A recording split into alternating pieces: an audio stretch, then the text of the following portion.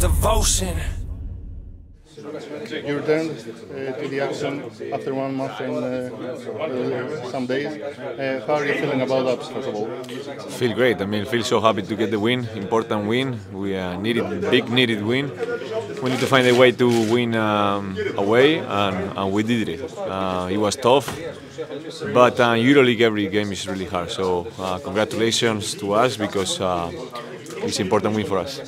And you are in the end of the year, 2023. In the first round, you have 3 matches for the end of the first round. How are you feeling about the team? You have seen the team the last 1 month by beside the bench. How are you feeling?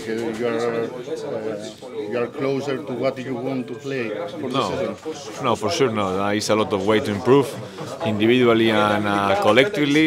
We try to fight for the title, and we are really far away right now. We need to keep getting better, win every game at home, and try to get some away homes, because that's at the end of the day that's gonna help you to be up on the standings and fighting for the final four. And the key of the win today? Fight, defense. Not a fancy win. We play hard, and big win for us.